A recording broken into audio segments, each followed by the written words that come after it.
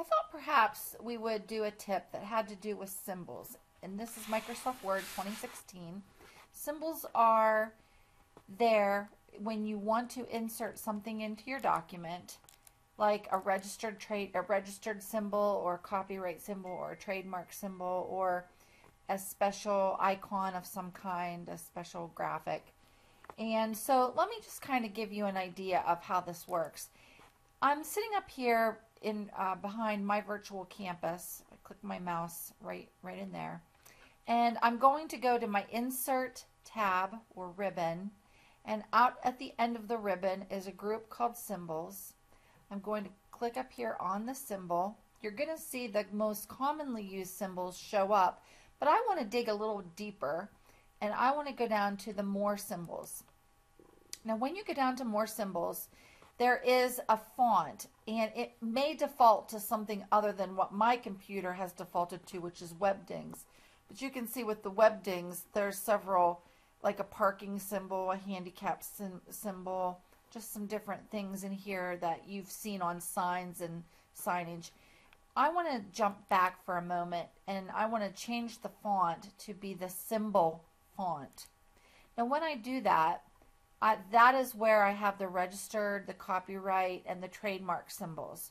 So if I want to take the registered symbol and I come down and I click on it and I hit insert, it will insert, close this, back at the place where my cursor was. So you can see my virtual campus with the R symbol.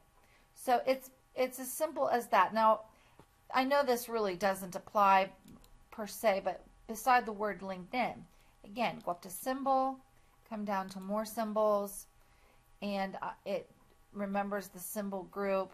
I can scroll down in the symbol group.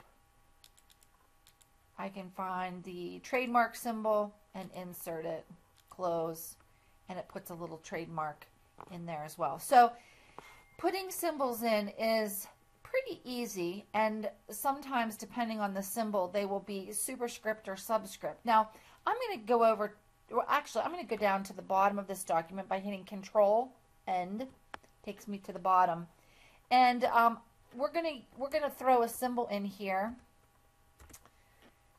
that is just a little bit more fun.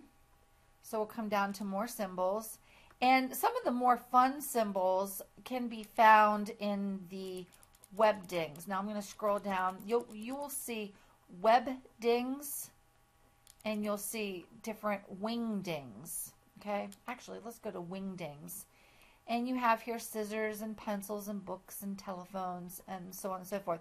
I'm going to throw a pair of scissors in and insert, and you're probably wondering what in the world is she doing.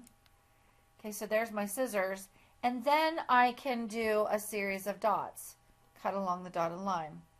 Where have we seen this? You got it. Teachers use this, cut on the dotted line, maybe to cut off a registration form or some kind of parental form. Now, if you put a symbol in and you think that it's a little bit too small, it can be changed by changing the font size. So if I go up to the Home tab and hit the big A or the little a, big, see how that can make that symbol bigger, or you can make it smaller. And that's just adjusting the font. So a symbol is like a character, the letter A, the letter B, the letter C, that can be made bigger or smaller. Anyway, there are a ton of fonts under those symbols, More Symbols. We just saw, and they go on and on. Okay, or there's Wingdings 2,